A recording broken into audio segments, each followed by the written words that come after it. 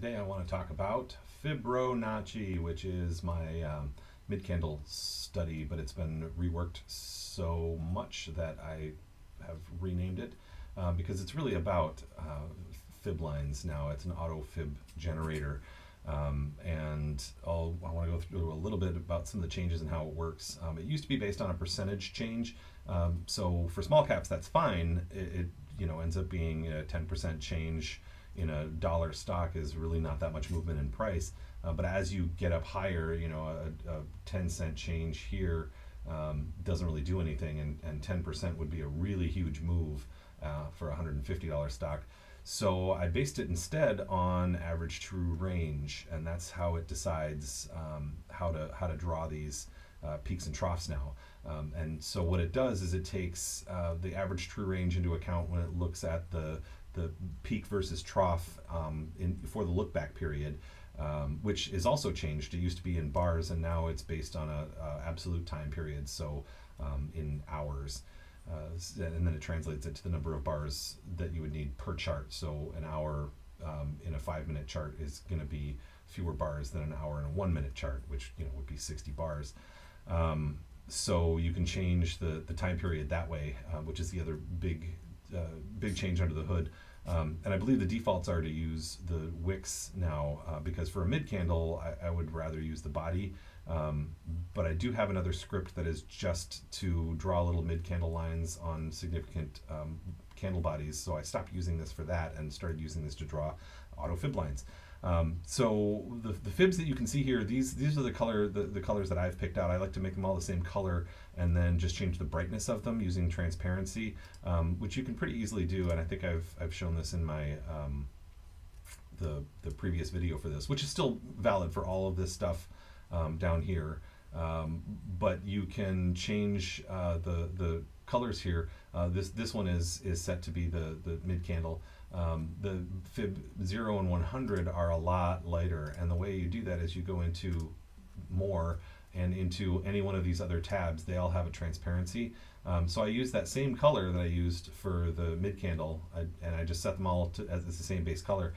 Then just jack the transparency all the way down so it's only 10% visible, which makes it a lot darker, and it just keeps it out of the way, because I think the mid candles for me are the most important one that I look at.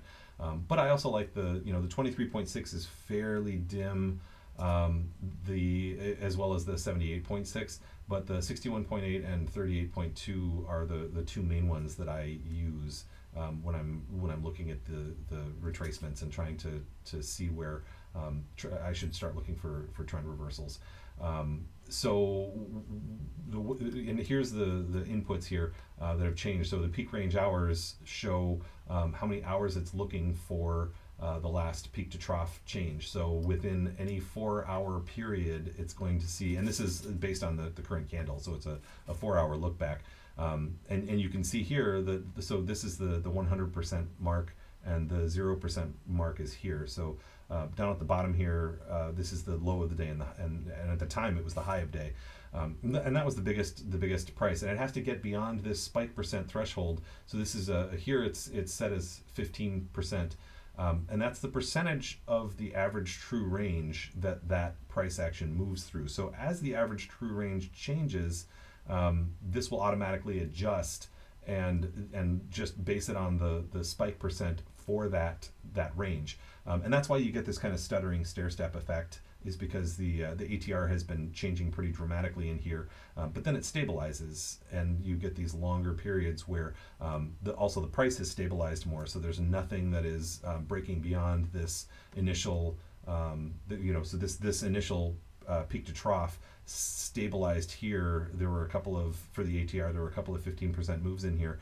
but then after that there weren't any more. And so once the price stabilized, it forms this new mid candle, with all new fibs. So you can see the 100% line is the price to beat, right? So this is opening range 2, in this case.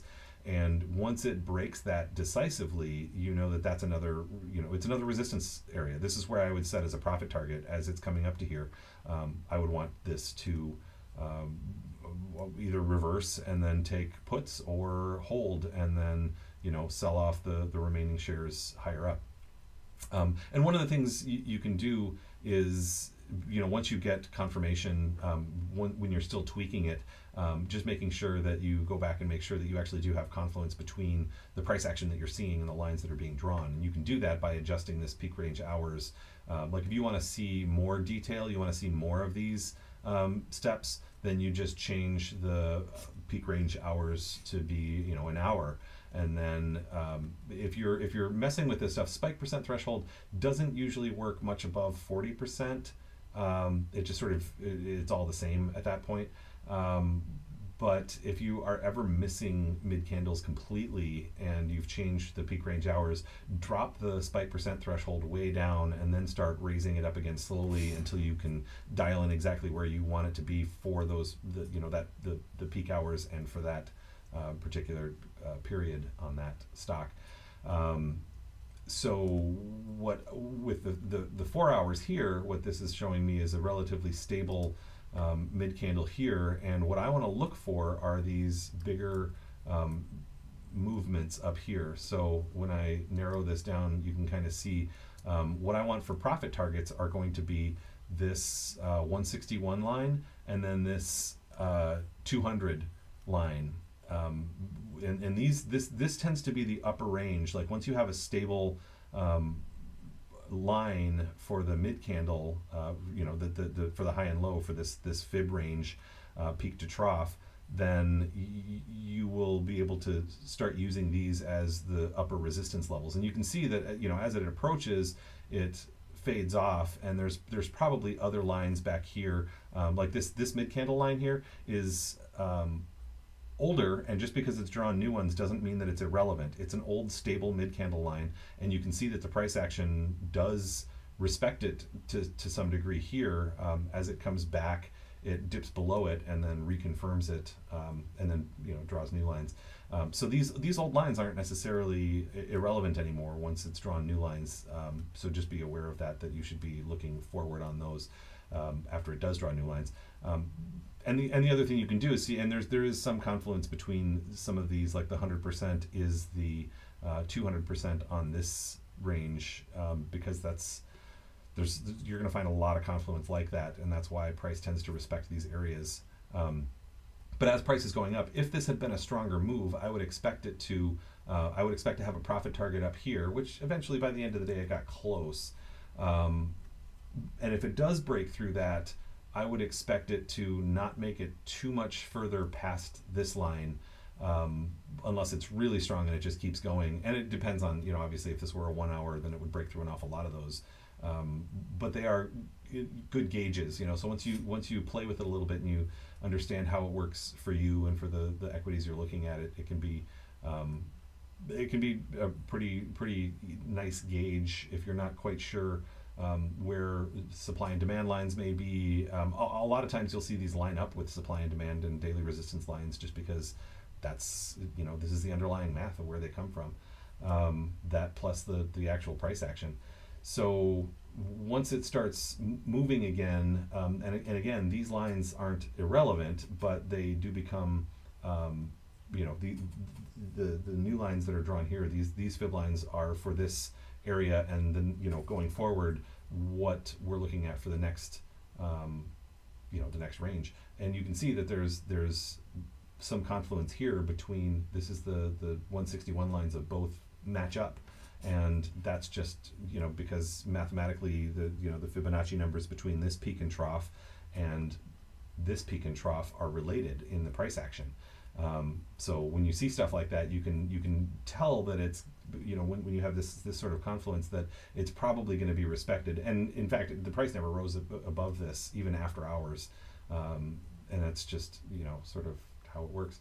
So that's a little how I use it, and on different time frames, obviously it's going to look different. So if you go to like a 4 hour, actually I don't think it's showing up on above 4 hour on this one. Oh yeah, no, it should be. But you would need to change because the peak range hours are going to be way too small. It's a 4 hour chart, and having a peak range of 4 hours is not going to work. So you would need to make that a lot more. And actually, I've never tried this before, so we'll see how this works. But Yeah, you need to dial it in a little bit, but this is how you'd use it on a higher chart, is you just change the number of hours that you're looking back. And obviously if you want it more useful, you're going to want much bigger numbers for daily charts to get overall trends, because 4 hours doesn't make sense on a 4-hour chart. So you'd use something like this, and you can see that, and this is another example of how we've got a previous mid candle from way back up here. This is the brighter ones I've just got set as the mid candle, and that's where the upper price bound was, and that's where it reached, a couple days ago. So these lines are still relevant into the future, even if they're not being, if they've drawn new lines since then. These older, more stable mid candle lines are definitely something to look at in terms of at least being aware that that's where price could reverse, looking for confluence in other areas like supply and demand zones, like support and resistance lines. Those are always going to be, your deciding factors.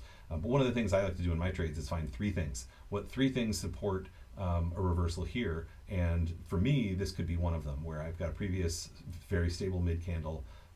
That would tell me that that's going to be resistance, because when you have a mid candle above where the price action is, that's going to act as resistance, and if it can break through and hold it, then it's going to act as support, just like any other support and resistance lines. It's just that these move based on the average true range, the price action peak and trough, and the range that you choose, along with the spike percentage.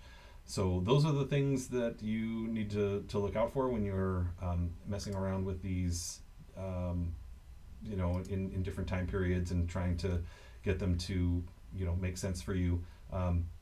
Just play around with it and see what works. I mean, a lot of this, it ends up being kind of spooky how you get the right values in there for the stock that you're in, and it just respects the hell out of them. So anyway, I would love to hear if it works for you, or if you have any suggestions to make, and hope you enjoy.